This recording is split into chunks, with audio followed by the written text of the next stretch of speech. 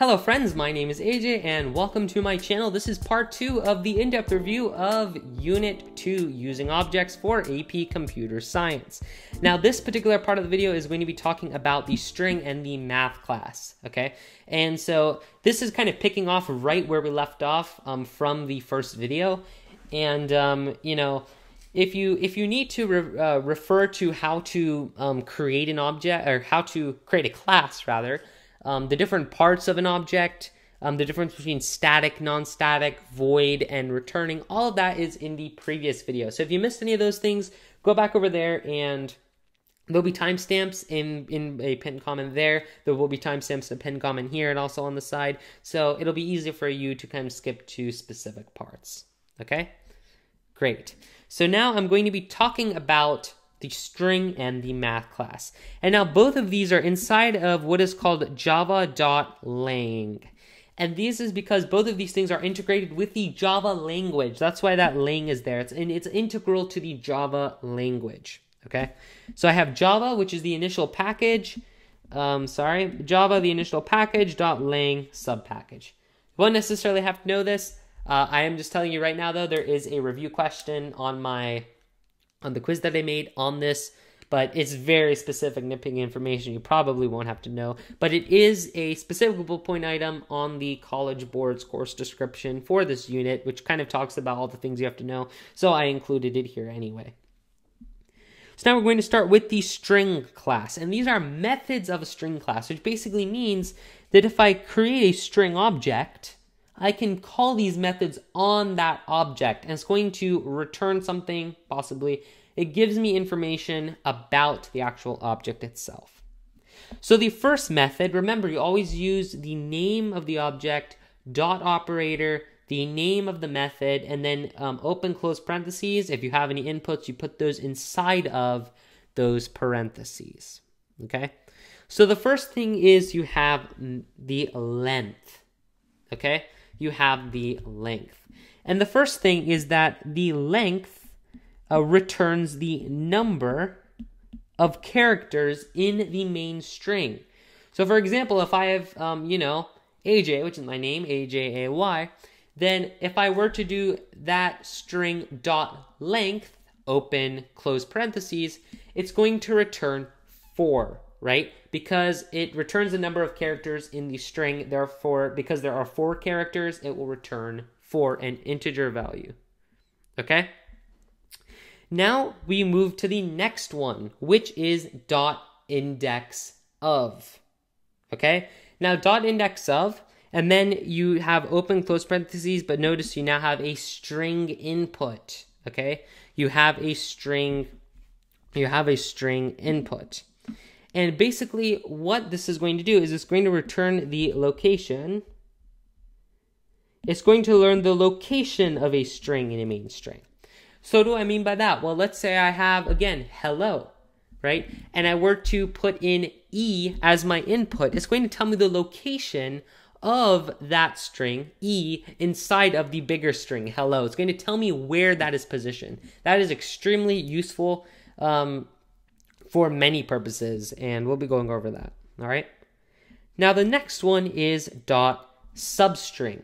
And what substring does is it returns a string in the original string based on a range. Now, this is a bit, the wording of this is a little bit interesting.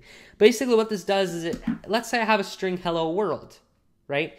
And I put in a start and an end into my input. What it's going to do is it's going to, let's say I put the starting at, the start, and then my end is 4, right? It's going to take from 0 to 4, it's going to take those first 4 letters and return that. So it kind of cuts almost the string. It takes what is called a substring, a part of the original string, and returns it, depending on the range that we put in as an input. So there is a start, and then end is actually optional. So if you do not include an end input, it's going to basically assume that you go from the starting points all the way to the end of the actual string, right? And now the next thing, which is very, this one is probably the one that a lot of people get incorrect. It's called compare to, and it returns a value of a string based on a string comparison, all right? This one is a little bit weird, and we'll talk about it slightly. This one isn't used too much because you can always work around it. For example, in an FRQ, you can generally work around the compare to. You don't have to use compare to, only because, you know, it's something that a lot of people may forget or kind of, you know, not really realize the first time, okay? And so now I'm going to go into some examples. Actually, before I go into the examples, I want to talk about string indexes. What are indexes? Well, they are basically the location of letters. So indexes are used to describe location of characters inside of a string.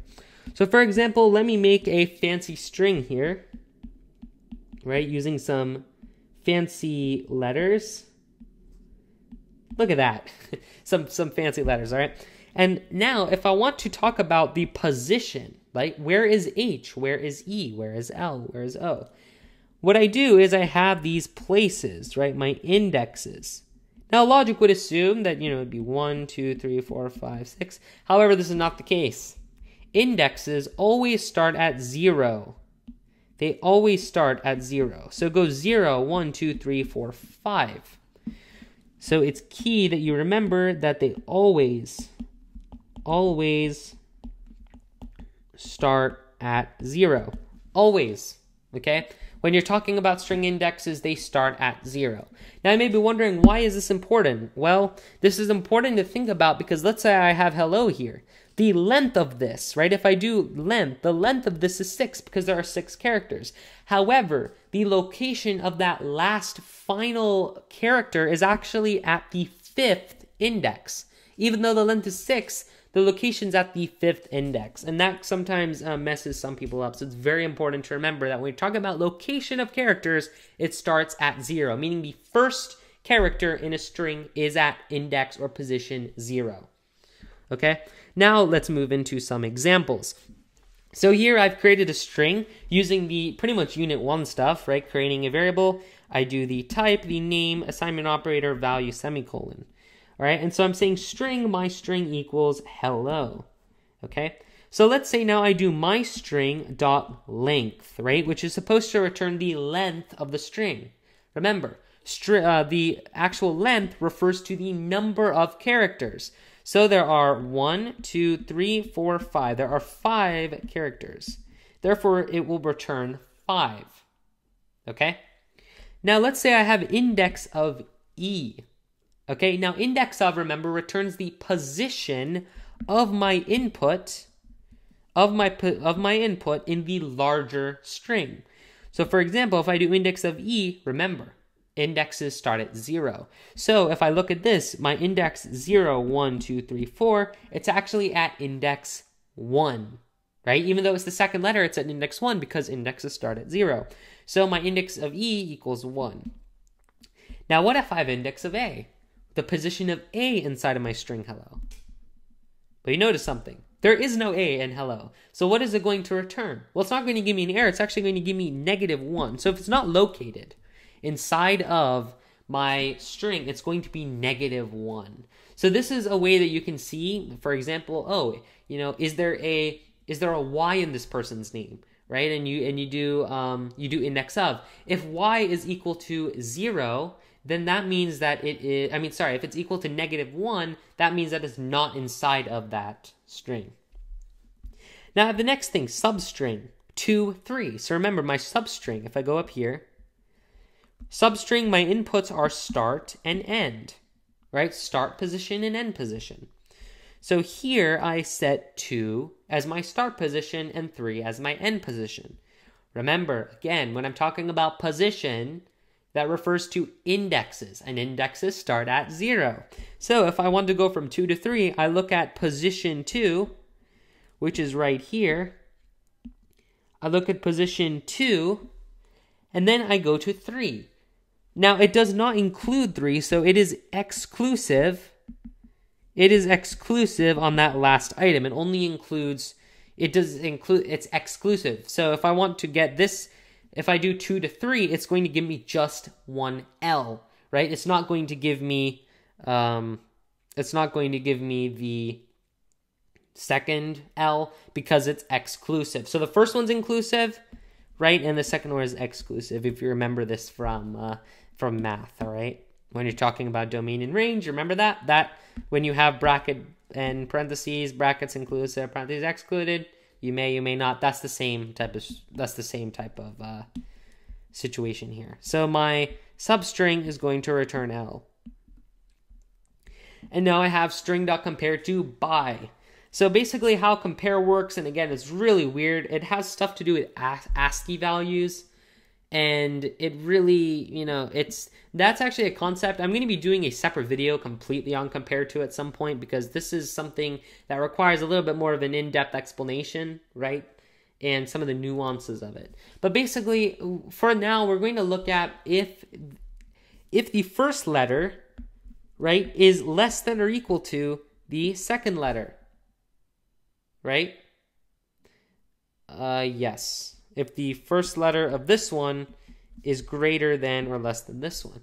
And because it is, or it's greater than, H is later in the alphabet, right? That's going to give me that it is, so let's say I'm comparing this to by, so I have B and I have H. I'm comparing this to this. This is going to be 5 letters, I believe. C, D, E, F, G, H. C, D, E, F, G, H. That actually may be 6. Unless I'm going crazy.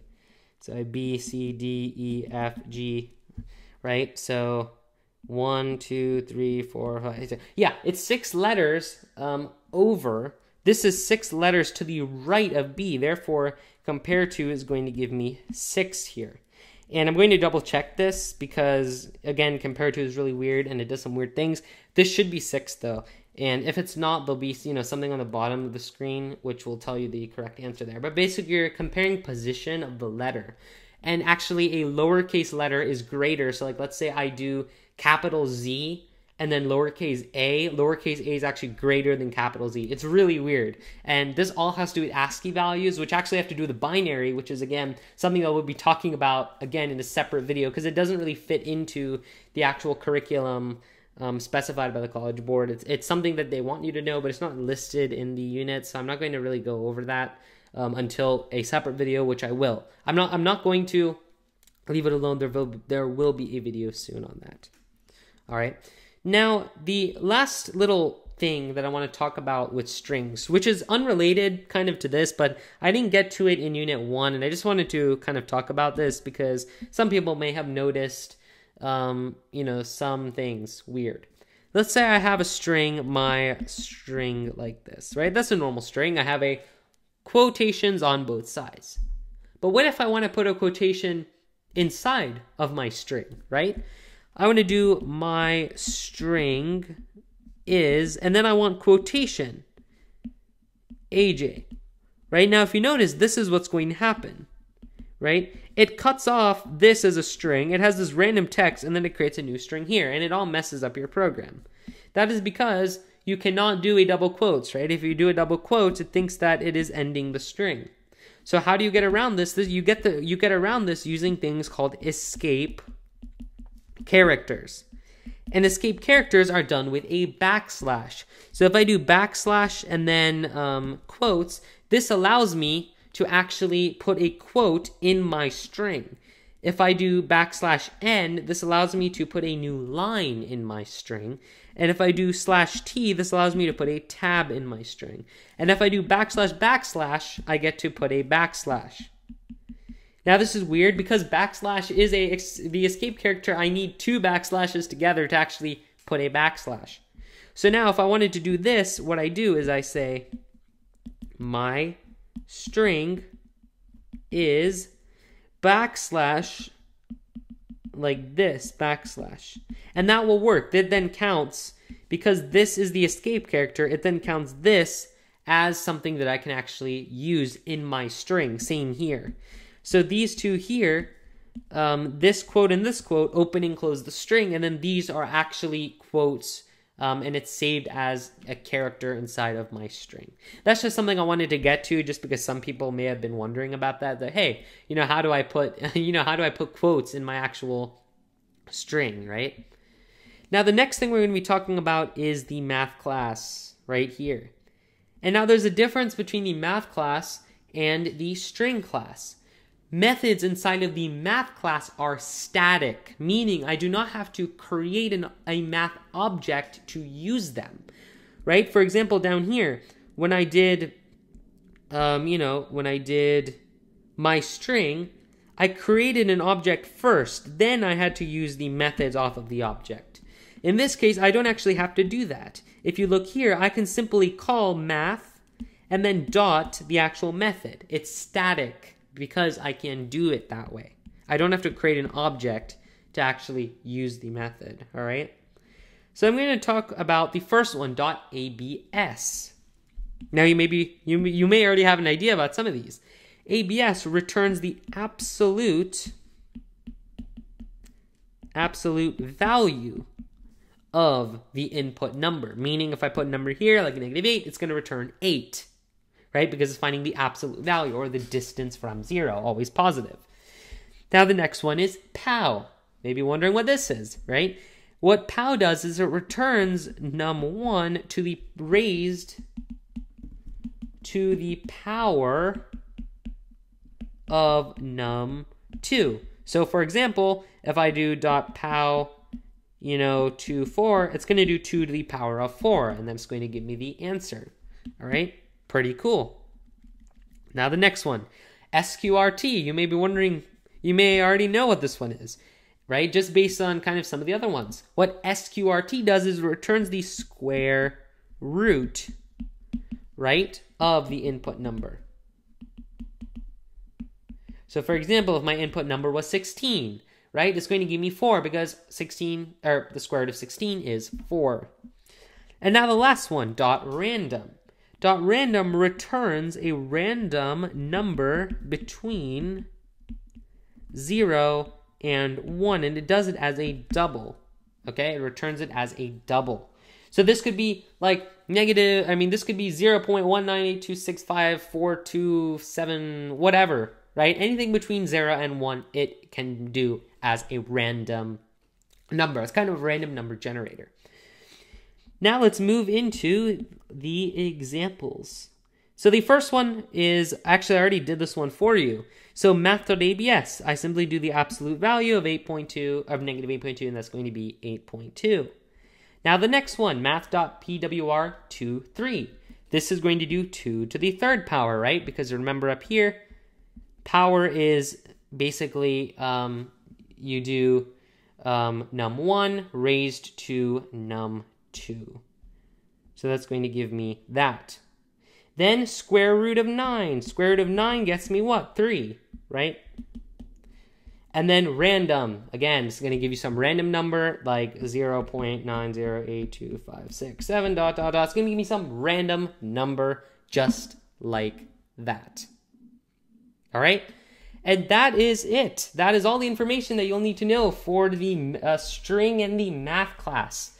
All right? Again, this PDF will be in the notes will be in the description below, and everything will be provided, including the practice test, which I will be going over in the next video.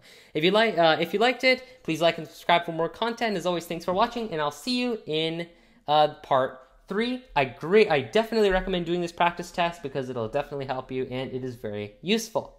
All right, thanks for watching.